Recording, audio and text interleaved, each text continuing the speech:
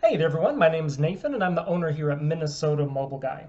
If you're not already familiar with us, we're a business based here in the US state of Minnesota, but we assist clients from all over the world with all sorts of different issues and services on their smartphones and tablets and other mobile devices.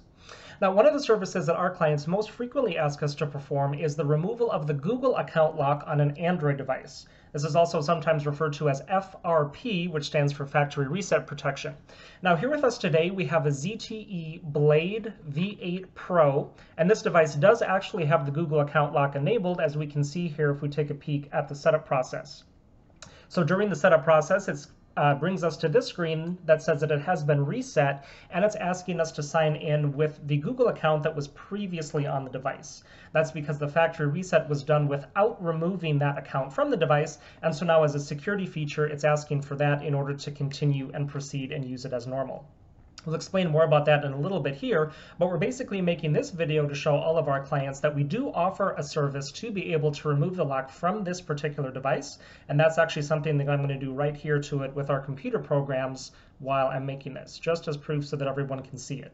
So I've got it booted into the bootloader mode here, and this should just take a couple of minutes to run through and do its thing. Then we should be able to see that it reboots out of that, and then we can get in and access the phone as normal. A little bit of background on the Google account lock if you're not familiar with it. It's something that Google started back in Android 5 kind of as an extra security feature to combat a lot of the theft and the fraud that happens with mobile devices these days. So again, as I explained, if the device is factory reset without first removing the account that's on it, it's going to ask for that account again after the device restarts from the factory reset. It's something that was first actually started by Samsung. They initiated something like that with their own devices, and then Apple quickly copied them with their iCloud lock feature. And now Google has the same thing for all Android devices, regardless of who the original manufacturer is. Samsung, HTC, LG, they all have that built in. So we've successfully removed the lock here, and we're just waiting for it to turn back on. Got the ZTE logo and then the Blade V8 Pro there.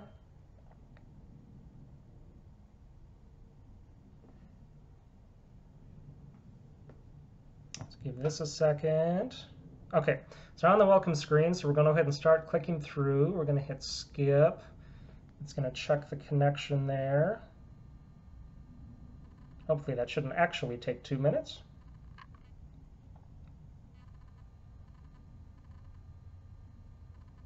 Software update, checking info. Okay, see, this is a good sign because previously that screen is exactly where the Google account lock appeared. So we're just going to skip that, hit no thanks, checking info again. Okay, so now if you'll notice, it's asking us to sign into any Google account instead of specifically requiring the one that was on it before. So now we should be able to skip through all the way to the end.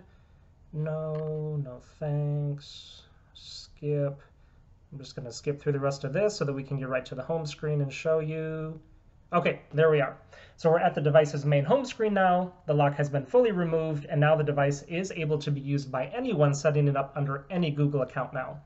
And then just to show you exactly what we're working with here, I'm going to go ahead and jump into the About section here to show you the exact model number of everything that we're working with, to show that it is a Blade V8 Pro, model number Z978.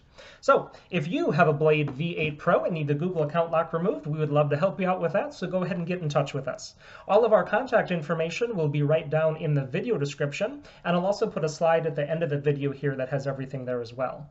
Make sure to check out all the other videos that we have on our channel, as we offer a lot of different services for a lot of different devices, and I'm sure you'll find something there that could come in handy down the road. Also, make sure to hit that subscribe button while you're there to be notified of all the new videos and services that we're constantly adding, just like this one. Y para todos los hispanohablantes, nosotros también hablamos español, así que ustedes nos pueden contactar sin duda. Thanks for watching, everyone, and have a great day.